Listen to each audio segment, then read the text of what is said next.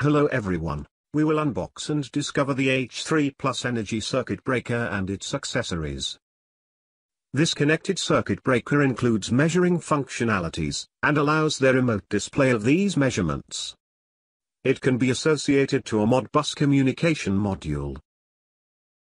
The AXAL Energy Auxiliary is an optional accessory, used for counting the make-break operations, as well as the number of tripping upon electromechanical faults.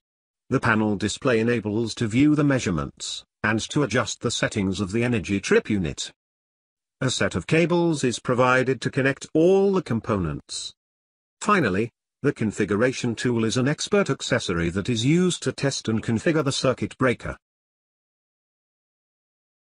The OLED technology, on the embedded display of the H3 Plus energy trip unit, enables optimal readability.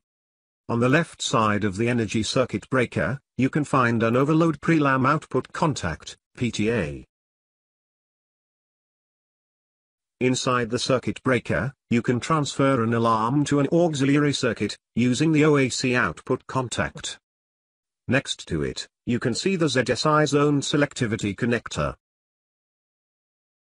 On the left, there are two CIP connectors, to link the panel display to the Modbus communication module. And finally, the ACP connector, to link the AXAL Energy Auxiliary to the trip unit.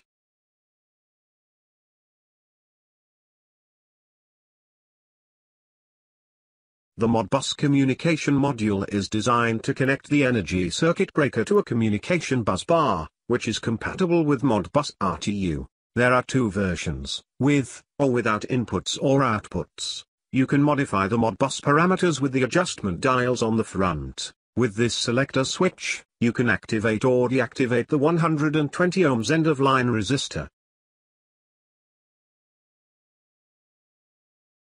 The CIP adapter must be connected from the top of the communication module, to one of the CIP connectors inside the energy circuit breaker.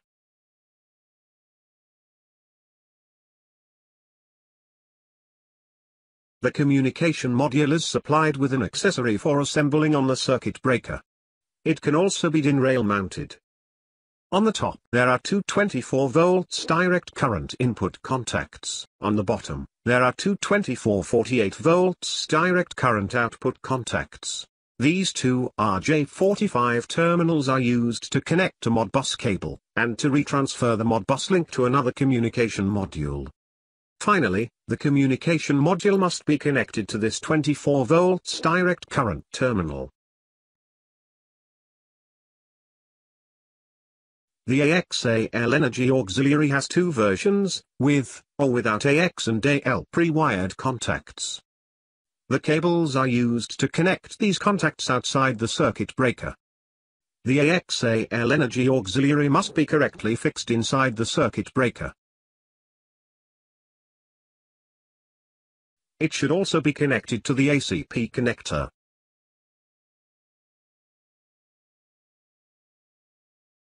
Finally, you can find the accessory CIP adapter to connect the panel display.